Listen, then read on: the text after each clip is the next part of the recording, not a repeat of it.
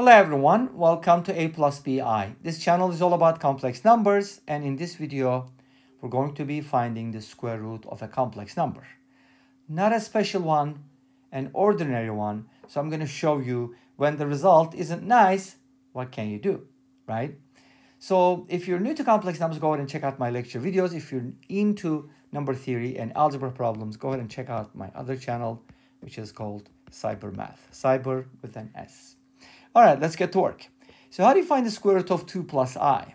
Now, if we were given, like if the question was something like, how do you find the square root of 2i? That would be easy because you could say 1 plus I. How do we know that? Because when you square 1 plus I, you get 2i. You can check it out, right? And when I say the square root, of course, I'm talking about the principal square root, so we can agree with real numbers, because real numbers have only one square root. By definition, the square root operation is supposed to give out a single answer. But complex numbers produce multiple answers. They are multi-valued. So we do need to be careful, and we pick this one, which I think the one with a positive real part as the principal square root. Okay? Great. So in other words, the argument is going to be between negative pi over 2 and pi over 2. Okay? And on the circle, it's going to look like this. Okay? You're going to be in that region. And of course, if the square root of 2i is 1 plus I, one of the square roots, then the other one is just going to be the opposite, because if you square this number, you'll get the same thing as 1 plus I squared, because they're opposites. Make sense? Okay. That rule also applies to complex numbers.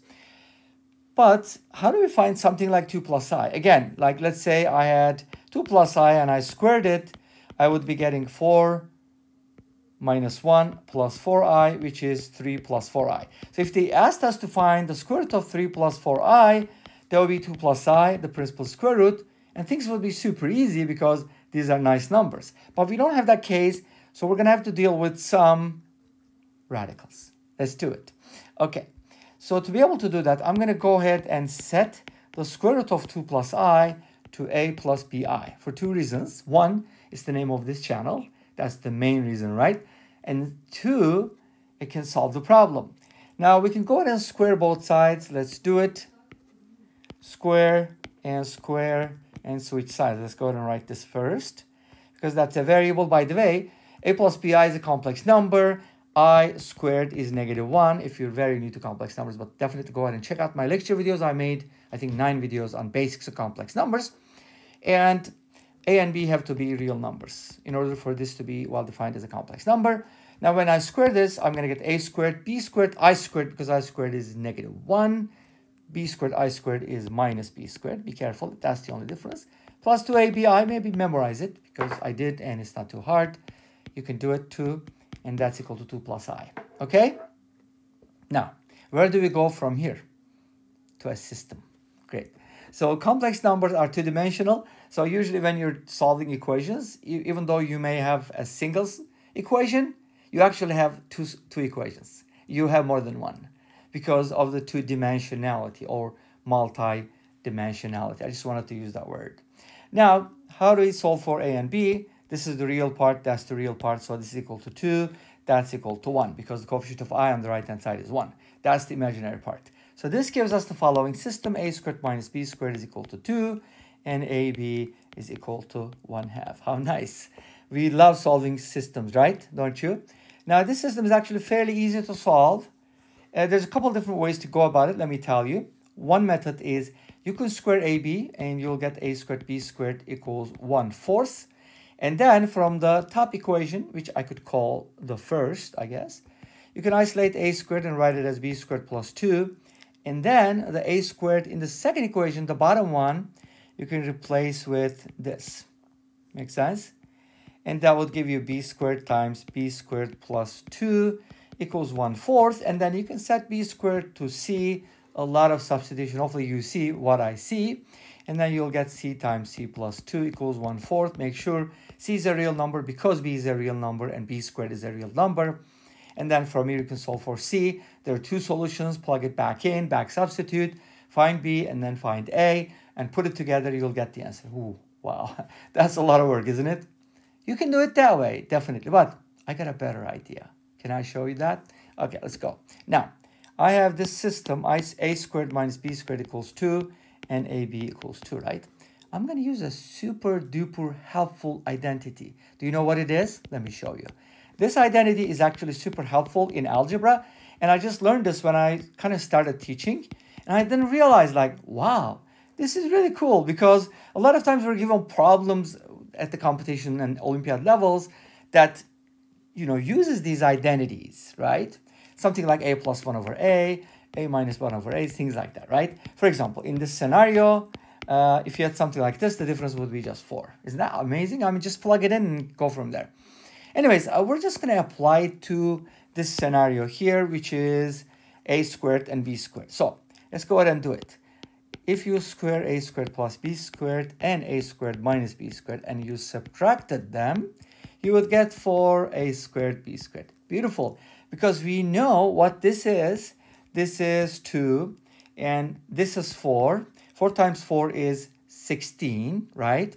And then we can just go from there, right? Okay, great. So AB is 2. Wait a minute. Is AB 2? No. AB is not 2. AB is 1/2. Come on. How can I change that hocus pocus, right? Real quick. Okay, let's fix that real quick. So AB is 1/2, correct? Yes. So a squared b squared is 1/4. So this is 1. Great. So that's 1. This is 2 squared, which is 4. So from here, a squared plus b squared is 5. You get that? 4 plus 1. I hope that makes sense. Sorry, I skipped a step. Normally, I try not to do it, but hopefully you'll forgive me for that. And I know some people are going to be like, why do you show all the steps? Well, people need to see steps. If you don't want to see steps, then close your eyes.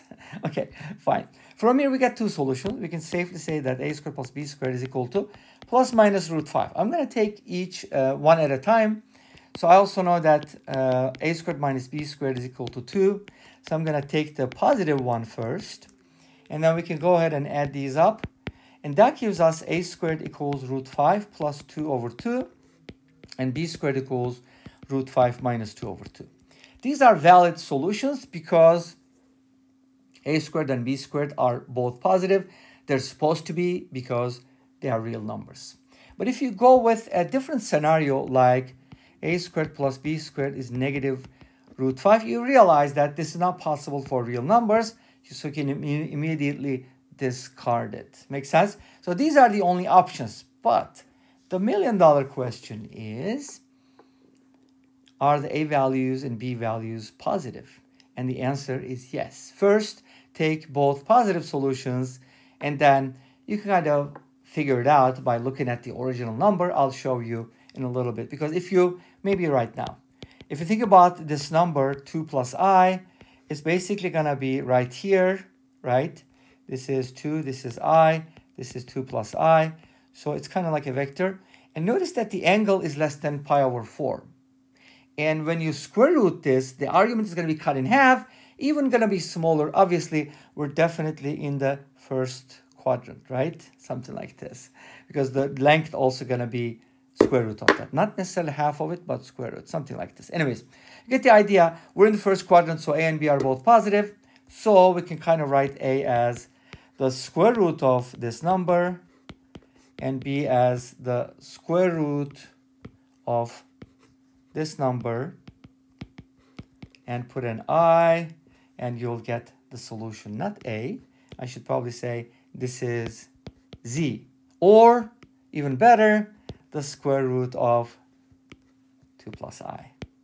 If you don't believe that, you can go ahead and square it or use a calculator and verify the solution. You should definitely do that. And the other square root, because we were looking for the principal square root, the other one is just going to be the opposite of this. So you can put a minus sign here and minus sign here. And this brings us to the end of this video. Thanks for watching. I hope you enjoyed it. Please let me know. Don't forget to comment, like, and subscribe. I'll see you next time with another video. Until then, be safe, take care, and bye-bye.